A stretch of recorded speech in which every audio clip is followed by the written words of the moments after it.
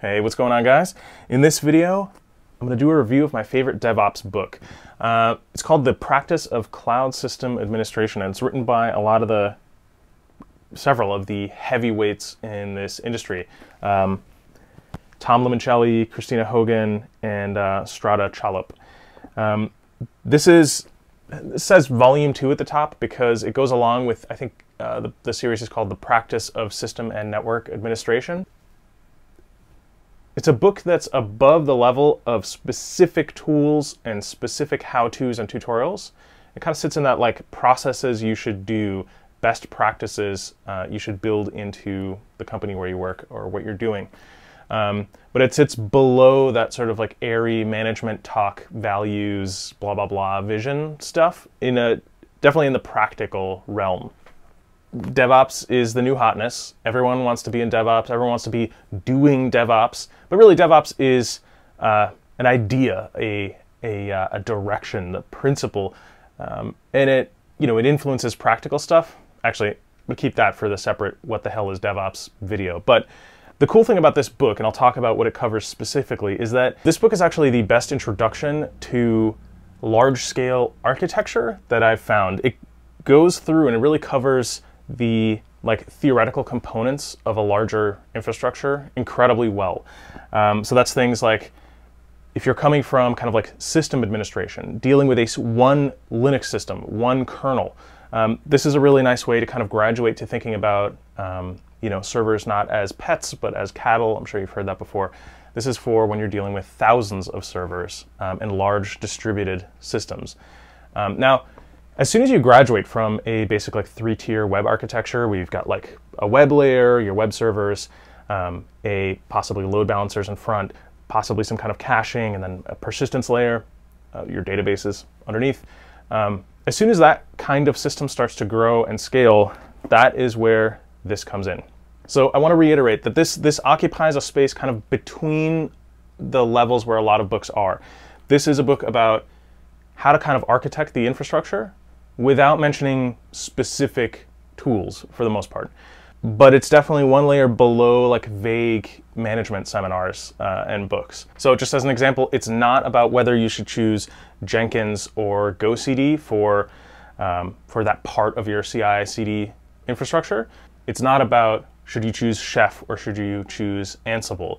It's really more about defining a current best practices view or curriculum for the things you need to think about when you're implementing, designing, managing, or troubleshooting, operating a large distributed, primarily web-focused architecture. This book is kind of like about that through the lens of what DevOps, those ideals, what they might look like. So what this book actually covers. First, it goes into what it looks like when your ops and your dev teams actually work together to design and implement an application. And that application includes the infrastructure around it. That's one of those like big wins, and that's why DevOps people get paid a whole bunch of money. It's about architecture and application design patterns, best practices. And that, I think, is where this book shines the most. In a way, it gives you the theoretical structure that you then need to then go learn independent tools like, okay, what am I going to use for CI/CD? What am I going to use for automation or configuration management or like image management? What specific containerization tools and schedulers and stuff am I going to use? This book doesn't tell you which service discovery tools to use. It just informs you that that is a thing and it solves these specific problems. It's usually implemented in this way. And then you've kind of got the tools you need to actually go research and find those specific, that specific software, whether it's console or something else. Hint, it should be console. It leaves you to find that stuff yourself. And I think that's great because that will keep this from getting out of date. It also looks at what service delivery should look like, sort of best practice, a couple different approaches, what CI/CD, so continuous integration and continuous deployment, if you're doing that, should look like. It covers your automation, how to kind of think about that, where in your system you might put those things, those components. It talks about documentation. It talks about monitoring and alerting, which are incredibly important and getting very hard to do in large distributed systems. It even goes so far into like that practical side to talk about what on-call rotations look like and how to prevent alert fatigue. So like definitely very, for anyone that's actually been doing this, very practical and timely topics. So I would recommend this book basically to anybody that is trying to learn about what DevOps actually looks like, what next generation web and distributed systems architecture looks like, and anyone that wants to kind of like shoot for becoming a team lead, becoming an architect, designing larger systems yourself. And I would also recommend it to tech managers who are kind of like worrying about all the things that are in this book. This can definitely give you a recipe or a structure for things that you're gonna have to handle somehow. And like the specific implementation details are up to you. Like I said, they're not defined in this book. You should use console, you should use GoCD.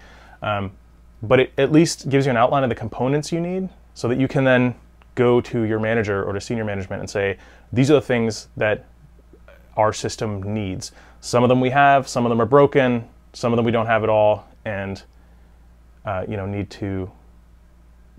to create those, we need to build those systems or buy them. So there you go. This is the one book that I would recommend to anybody that's interested in all of that stuff. If you're interested in grabbing this, as always, there is an Amazon affiliate link below. So I'll make I don't know how much this thing is, but you know, $1 or $2 if you buy it through that link. But even if you don't, it's probably one that you should have on your shelf if you're operating more than like 100 or 150 systems. Yeah, definitely a very educational and useful book. And I think very gentle for beginners because it's written in a way that's accessible to managers, which means it's also accessible to beginners. Not that I haven't had great managers. I've had incredible managers. I've actually been very lucky. So there it is. Grab yourself a copy and be educated. If that's been helpful or you want more book reviews, give it a like, leave a comment if you have any other great DevOps books that you'd like to recommend. As always, I appreciate it if you guys donate on Patreon, if you check out the Kernel Panic podcasts for similar topics, and